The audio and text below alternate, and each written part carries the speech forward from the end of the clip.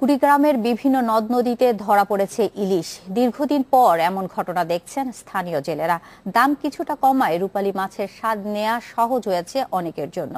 মৎস্য বিভাগ বলছে, নদীতে প্রবাহ বাড়ার পাশাপাশি উৎপাদন বাড়ায় ইলিশ আসছে উত্তরের নদ নদীতে। মাছের আশায় জাল নৌকা নিয়ে দিনরাত নদীতে ভেসে বেড়াচ্ছেন জেলেরা। কুড়িগ্রামের মৎস্যজীবীদের নতুন উদ্যম জুগিয়েছে ইলিশ। ১ অক্টোবর থেকে ২২ অক্টোবর মাছ ধরা বন্ধ ছিল। নিষেধাজ্ঞা উঠে যাওয়ার পর বদলে গেছে নদী। ব্রহ্মপুত্র, তিস্তা, ধওলা ও দুধকুমারে ঝাঁকে ঝাঁকে ধরা পড়ছে ইলিশ। আর বিস্ময়ের ঘোর কাটছে না জেলেদের। 10 কেজি, 15 কেজি এবং 8 কেজি, এরকম 20 কেজি এরকম পাই। 350-400 টাকা পর্যন্ত বিক্রি হয়। মোটামুটি আমরা ভালো ইনকাম করছি, সংসার বলতে আগে সাথে একটু ভালোই চলছি। জেলার চিলমারি, যাত্রাপুর, মোল্লারহাট, নুনখাওয়া সহ বিভিন্ন জায়গায় এখন ইলিশ বেচা কেনার ধুম।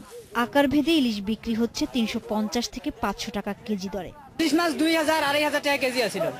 এখন আমার এই যাত্রাপুর এলাকায় ইলিশ মাছ আসার কারণে 200, 250, 300 টাকা পর্যন্ত আমরা ইলিশ মাছ কিনে খেতে পাচ্ছি। মৎস্য বিভাগ বলছে, উৎপাদন বৃদ্ধি ও নদীতে প্রবাহ ভালো থাকায় উত্তরের নদ নদীতে ছুটে এসেছে ইলিশ।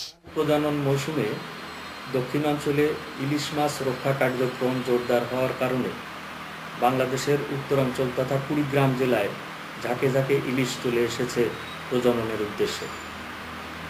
এর ধারাবাহিকতায় কুড়িগ্রাম জেলায় যে সমস্ত কার্যক্রম পরিচালিত হয়েছে তাতে এই অঞ্চলে ইলিশের প্রাপ্যতা বেড়ে গেছে। স্থানীয় চাহিদা মিটিয়ে কুড়িগ্রামের ইলিশ যাচ্ছে অন্যান্য জায়গাতেও। মৎস্য কর্মকর্তারা বলছেন, এবারের মতো প্রতি বছর ইলিশ ধরা পড়লে তা বাড়তি মাত্রা যোগ করবে জেলার অর্থনীতিতে। Independent news desk.